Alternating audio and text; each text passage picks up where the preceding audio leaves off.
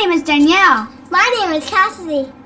We love you, Glama! Oh, I love you too, Glama girls.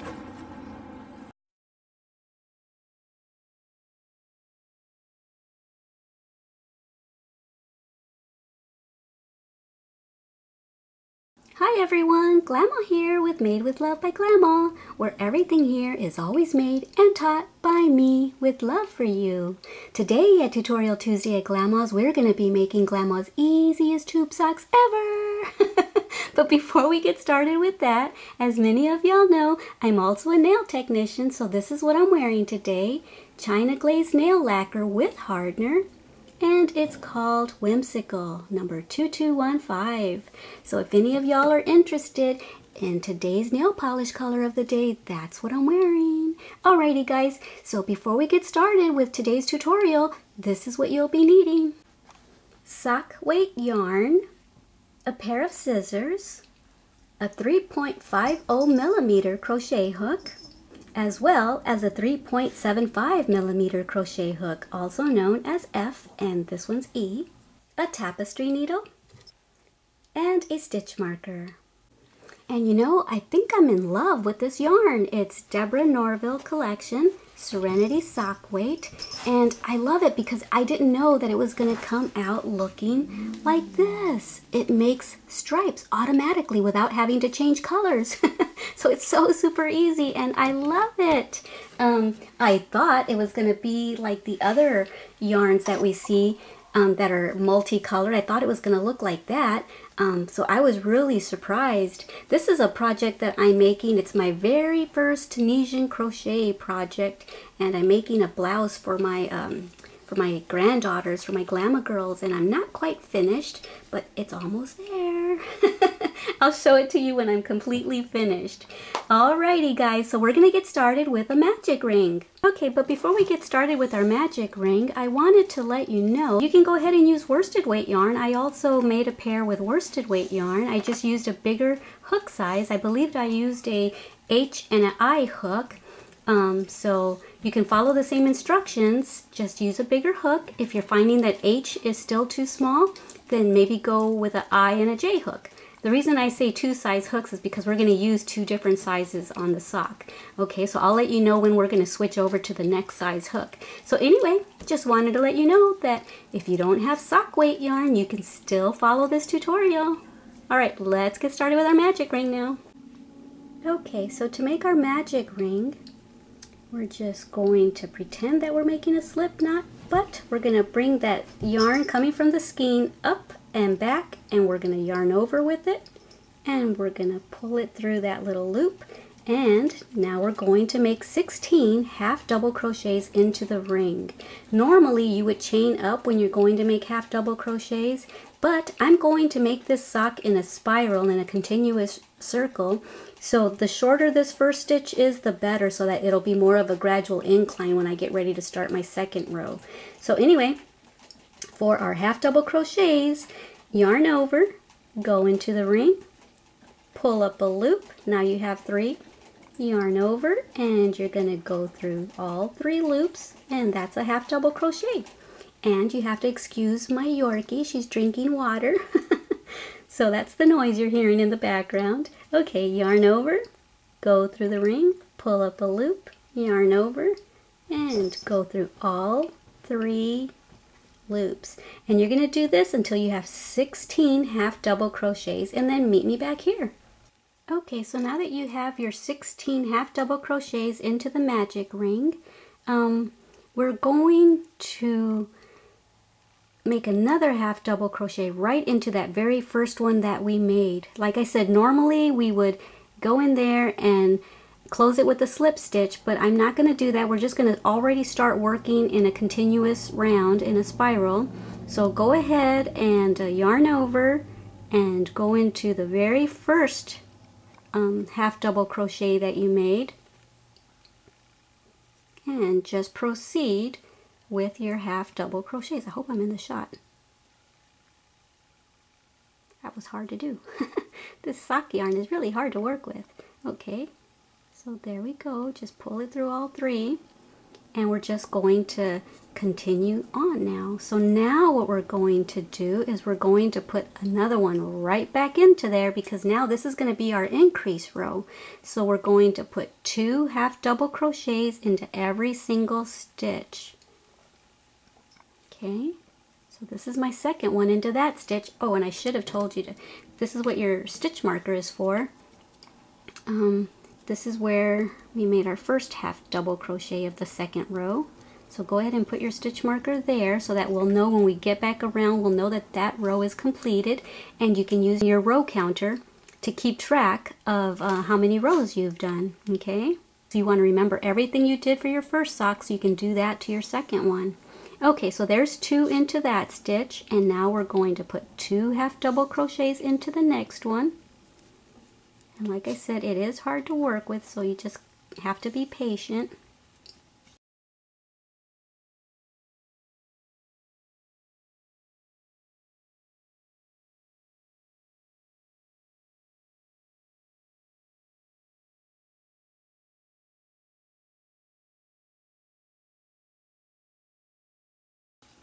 Okay, so we're just going to keep doing that all the way around till we get to the stitch marker. Put 2 into every stitch and then meet me back here.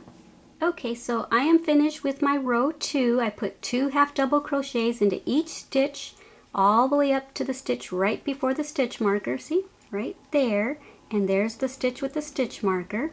Okay, so now we're going to begin row 3, and for all of us making a small, we're going to wait for the ones making medium and the ones making large to catch up with us, okay? So don't do anything right now if you're making a small until the next segment that I film. Okay, so right now I'm going to be talking to you guys making a medium. What you would do if you're making a medium is you would take out this stitch marker, okay? And you would put 2 half double crochets into this stitch. Okay, there's 1, and there's 2.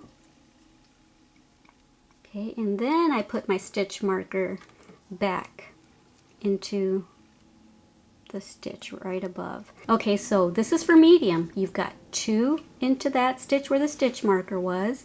Now you're going to put 1 into the next, and 1 into the next. Okay, and then 2 into this one. Okay, so you're doing a second row of increase if you're making a medium. And so that's what you do. You follow that pattern all the way around. You put 2 into 1, and then 1, and then 1, and then 2. Okay, so there's our first one, and this is our second one now. And now you're going to put 1, and then 1, and then 2, and then 1, and then 1, and then 2. And you do that all the way till you get over here, and then you wait for me. Okay, now you're going to wait for me just like the ones making small are waiting for me. So if you're making a large, you're going to do what I just said to the medium. You're going to make your row 3 with that exact same increase, 2, 1, 1, 2, and then 1, 1, 2, and then 1, 1, 2. So it's going to be, you're going to follow that pattern all the way across, okay? But then you're going to make another row of increase for your row 4, and your row 4 of increase is going to consist of 2 where the stitch marker was, and then 1, and then 1, and then 1, and then 2, and then 1, and then 1, and then 1, and then 2. So you've got an extra row of increases, okay? Hope I didn't confuse y'all. Okay, so that's for large. And when I get back, all of us are going to be doing the exact same thing, because by the time I come back, medium will have already done their other row of increase. Large will already have done their 2 other rows of increase besides the one I just showed y'all. So medium will have 2 rows of increases. Large will have 3 rows of increases. And us making small are only going to have this row of increase that we just finished. Okay, so now I'm going to get off camera, and when I come back, we're all going to follow the same instruction. So let's say we're all at the same spot, even though small is just starting row 3, medium is starting row 4, and large is starting row 5. Okay, so we just took the stitch marker out. Now we're all going to just put 1/2 double crochet into that stitch, and I'm not going to put the stitch marker right back there, even though that's where I took it out of. I'm going to go one more into the next stitch, and then I'm going to put my stitch marker there.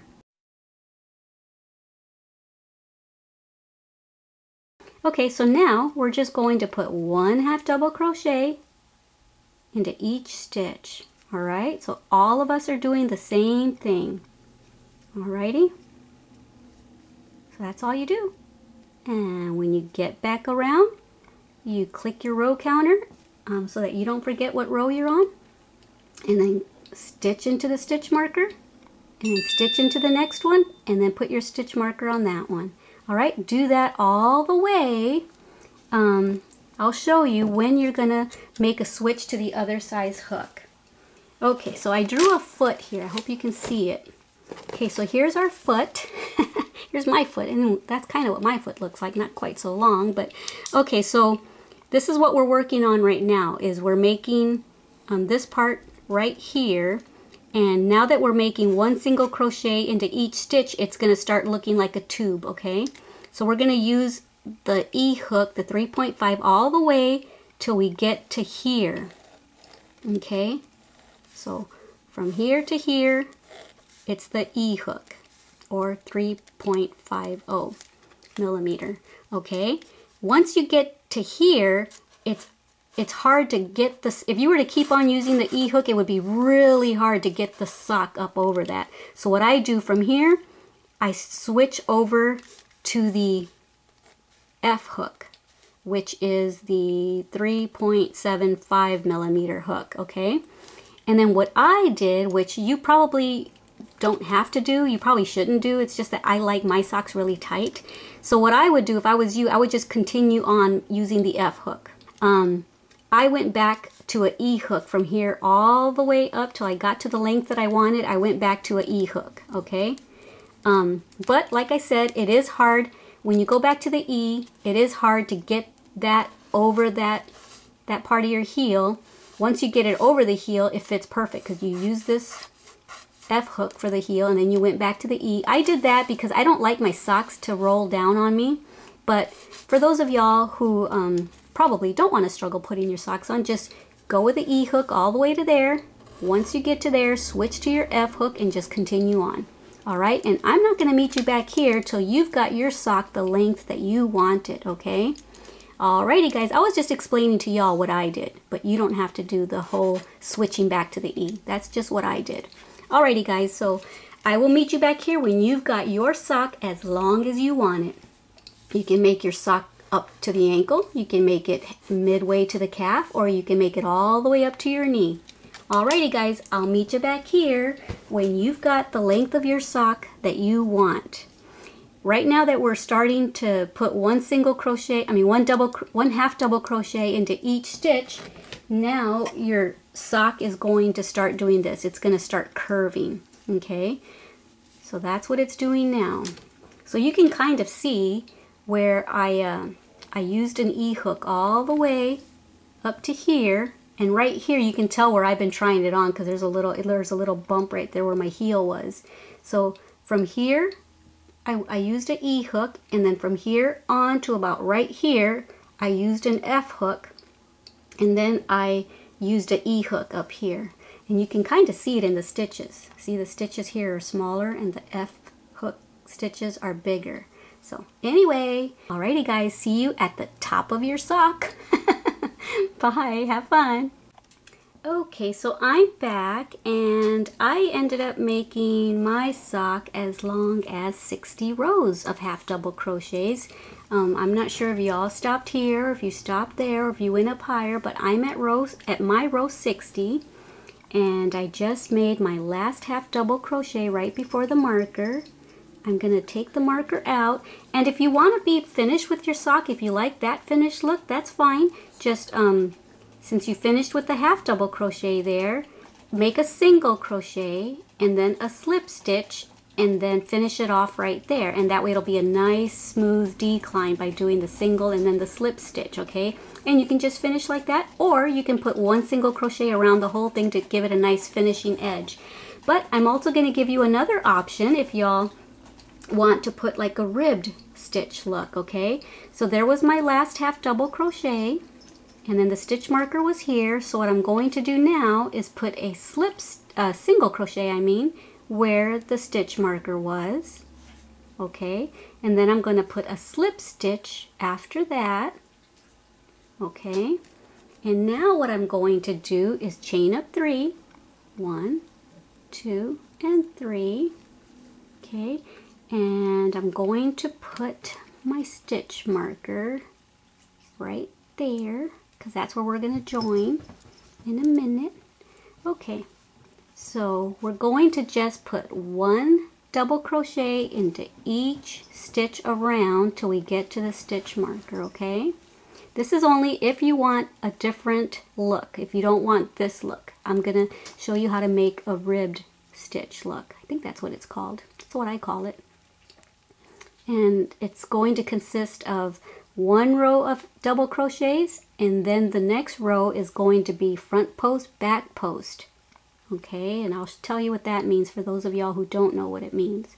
Okay, so just go ahead and keep making double crochets all the way around until you get back to the stitch marker, and then I'll meet you back here. Okay, so here I am at the end of the row with my double crochets, and so now I'm going to join right there with a slip stitch. So you go ahead and do the same thing.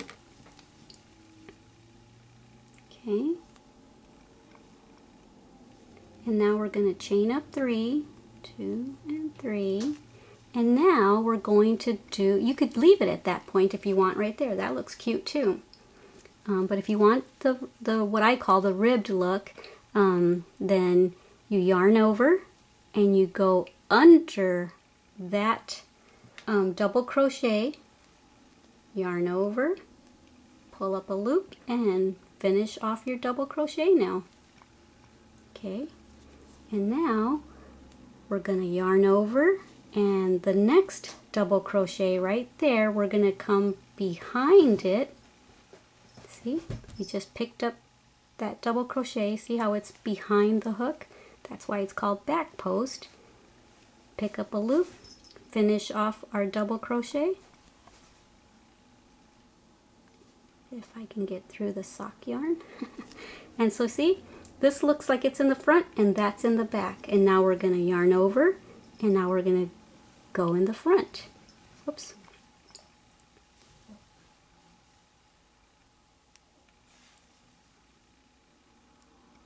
Oops, I had left a little thread on that other stitch. Okay, now I'm going to go from behind, grab that double crochet, pick up a loop, and then finish off my double crochet. Okay, now I'm going to go, so that was the one from behind. Now I'm going to go to the front, and I'm going to do this all the way around. See, you can already kind of see that it's starting to have a little ribbed look effect. Okay, so that was the front post. Now I'm going to go from behind and pull that double crochet back there, yarn over, pick up a loop, yarn over, go through 2, yarn over, go through 2. If you're newer and that's too confusing for you, you can just go ahead and leave it at that point, okay?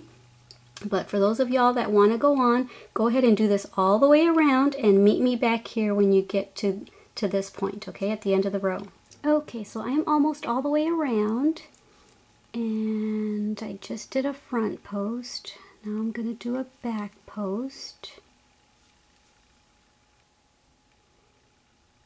If you're watching this video all the way through its entirety before starting your project, I have another tutorial on my channel that explains in more depth and a little slower how to do the front post, back post.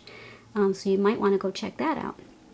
Okay, so I just did the back post, and then I'm going to do the front post, which is perfect because this one right here where we first made our chain, that looks like that's a back post, and then the front post. So it's going to be continuous, okay? So now we're going to do the front post.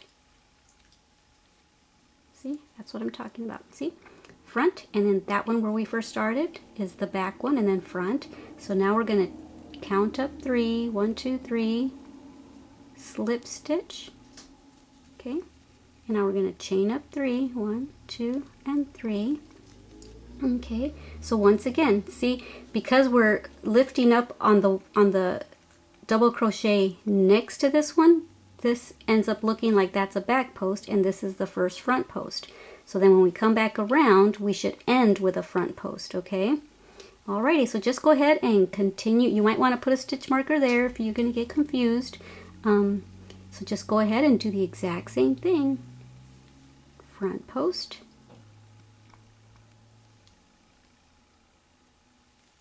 And then this one, you'll already know which one is the back post because it's already hidden back there. So just grab that and do your back post now. And now you'll see that that's the front post. So you'll grab that and finish that. See, and that gives you the ribbed look. At least that's what I call it. I don't know what else to call it.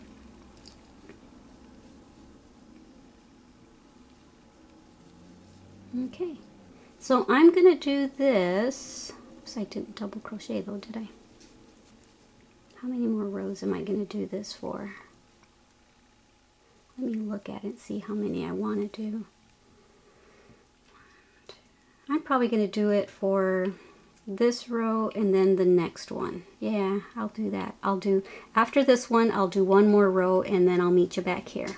Okay, so here I am. I'm finished with my front post, back post, and I'm at the end of my row here. So we did one row of double crochets, and then I did 3 rows of front post, back post. So now I'm going to count up 3, 1, 2, 3, and I'm going to slip stitch, and then I'm going to chain 1, and I'm going to cut my yarn right there.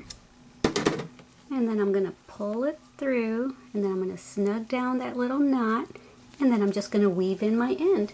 Okay, so that's what the ribbing looks like, and it gives it a little bit more stretch, so that's why I like to do that. So okay, I'll come back on camera and show you what it looks like on my foot. Okay, so this is what my sock looks like. Here's the top, and here we go, and you can see right here where the stitches are bigger, where I switched to the F hook, and then I went back with the E hook up to here, and then I made the rib stitching. So that's my sock. You can embellish yours however you want. If you used a solid color, you might want to do some stuff to it, or you might want to put a fancier trim on yours. But this is my sock, and I'm happy with it. Woohoo! My feet thank me. Like I said, I love this yarn because I was not expecting for it to come out striped, and I absolutely love it. Yay!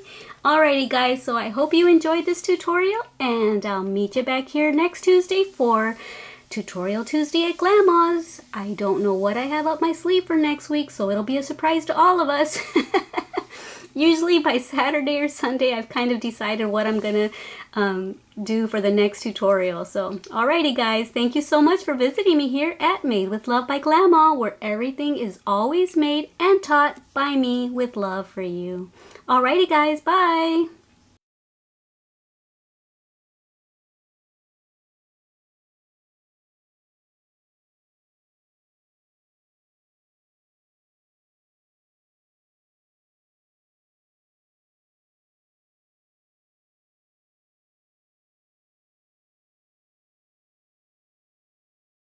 Thank you for watching our GLAMA'S channel.